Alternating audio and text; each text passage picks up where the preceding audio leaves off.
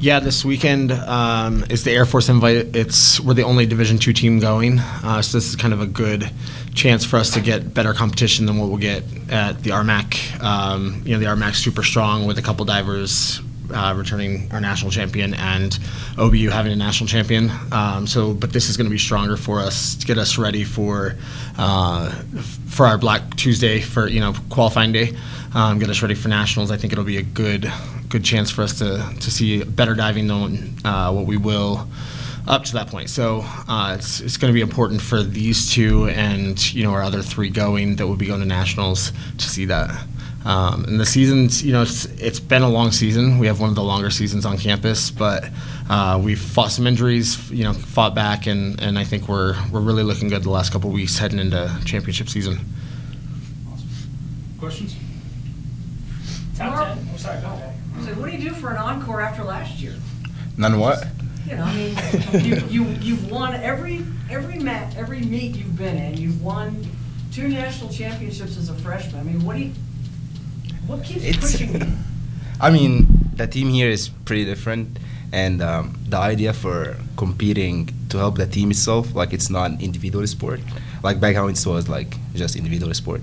So here you just feel like I need to try to get as points as I can for the team, so that pushed me more. And I feel like I love competing here. It's pretty fun. So that's why I feel like, I'm getting really better. Are you just trying to fine-tune every dive at this point, getting ready for nationals? Exactly, yes. I'm trying to do as the best as I can for achieving more and more. Yeah. See, I mean, the women, every week somebody else is, qualified for nationals, first, second, third, fourth, fifth, sixth, seventh. The depth on this team does that kind of push you every week? Yeah, it's definitely exciting. We have a lot of depth of talent on the girls' side, so we kind of go into meets not knowing who's going to have the better day, but just knowing that we'll come out on top and we'll have a lot of girls in those top spots. So yeah, it's exciting.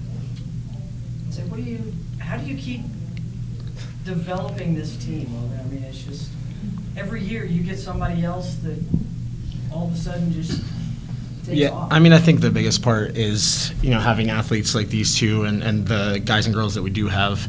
Just they come in and from day one, we teach them. We're not cocky, we're confident. We want to be the best, and that's why we're here. I can get them there if they put the work in, and they're buying in on their side. So, just buying into the process and really getting them to understand that, there's going to be days that we just go through the motions. We're not going to be awesome, but knowing that those days that we're not awesome lead to really awesome days at nationals and RMACs. So, just getting them to buy into the process has been, my motto for 5 years. So. Top 10 nationally, both men's and women's swimming and diving for the first time ever. Is that a big deal to you guys? It is a big deal.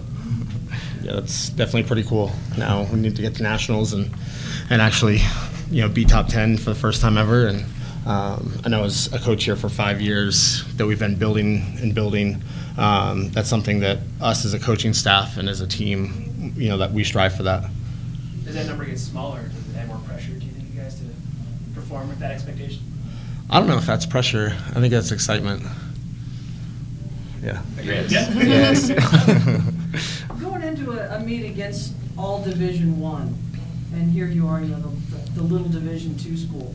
Does that just kind of make you focus a little bit more, or you just don't worry about it? It's definitely nerve-wracking, but it's also exciting. Like Logan was saying, it gives us the opportunity to compete against kids at a higher level, but also knowing that we stack up well with them, if not. And it just provides a new platform for us to compete on and kind of test our skills against higher level kids. I feel like that makes me dive better when I compete with D1. It's like another level. So I love competing with D1. So tell us a little bit about what you did over Christmas with the Egyptian national. It was Egyptian nationals, yes. Okay. So we went there. Logan came with me. It was fun. It was a week, I think, and it was pretty hard for qualifying. But I made it, and then we're still waiting for more. Yeah, and you won what, synchronized diving? Yeah, How different is synchronized. that to try to actually pair up your dives with somebody that, It's just, yeah, we're trying to not focus with the other divers. Like, if I'm synchronized with another dive, I cannot focus with him. So if I just watching him dive while I'm diving, I cannot do that. I cannot do it. So once we ready to go, we just everyone in his his own. So that will just go. You know what I mean? Yeah. I couldn't imagine trying to do that. You gotta jump the right time, and Yeah. just the timing of it has gotta be hard. But, I mean, I know you want to qualify for the Olympics, and this is kind of the next step in that. It so. is, yes. So what I need to do is try to beat the Egyptian guy who beat me on the 1 and 3 meter. Once I do that, I can qualify to Olympics. Yeah. The first win another national championship or two, right? Yeah. This is for Coach Logan. Going into that Division I meet, what are you guys expecting to see? And if things may go the wayside, or you guys are super confident what you're doing, or are you guys going to make any adjustments to kind of push to the top? Yeah, I mean, what we're looking to see on the guys' side is for Noah and Ammar and Chandler to try to make finals. It's going to be, Ammar definitely has the best chance. Noah has a great chance. It's going to be a big chance for Chandler. It's definitely a meet where he's going to have to step up to be top 12. But doing so, it's going to be great for him moving into nationals. We're going to look on the girls' side is having them go against girls doing full 2.5 lists, her and Natalia, just kind of see how we need to adjust our confidence and our plan of attack going into nationals. See what worked in warm-ups, what didn't. It's just a back and forth game where I can treat the guys' warm-ups completely different than the girls' warm-ups. Sometimes the guys need a little more attention. It just really depends on the meet. So we're just kind of looking to see what we need to do in that final tune-up before our max. Hopefully, go into our max, win some more RMAC titles, and know where we've got to be and what we've got to do to be ready.